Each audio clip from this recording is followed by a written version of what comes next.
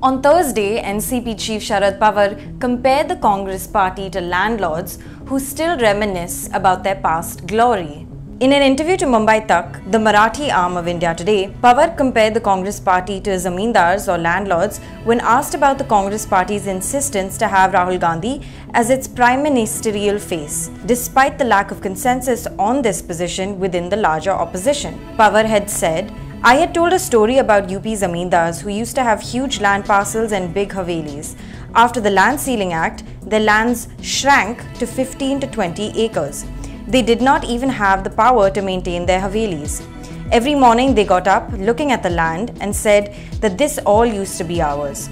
The mentality of the Congress is similar to that. Pawar did, however, admit that the Congress party is still the only relevant national party to rival the BJP.